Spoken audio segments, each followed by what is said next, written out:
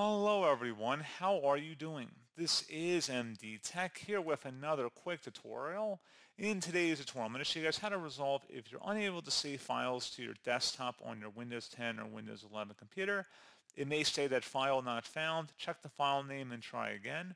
So this should hopefully be a pretty straightforward process here, guys. And without further ado, let's go ahead and jump straight into it. So all you have to do is open up the search menu. Search for Windows Security. Best match should come back with Windows Security here. Go ahead and open that up.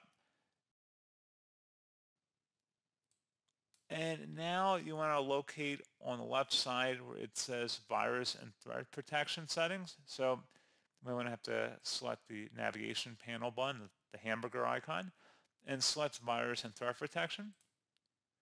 Scroll down underneath ransomware protection and select manage ransomware protection. If you had controlled folder access toggled to the on position, you would need to toggle that off. So protect files, folders, and memory areas on your device from unauthorized changes by unfriendly applications. So you can add certain exemptions through here as well, but generally this feature is turned off, and it's debatable, if you want it on or not, but this can really lock down your computer. And as you can see, even moving stuff to your desktop can become blocked.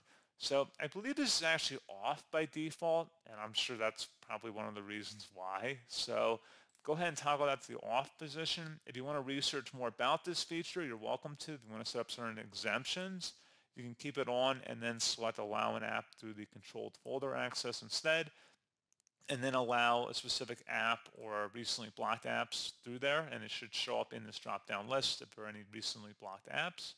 So pretty straightforward process on that, guys. I do hope I was able to help you out, and I do look forward to catching you all in the next tutorial. Goodbye.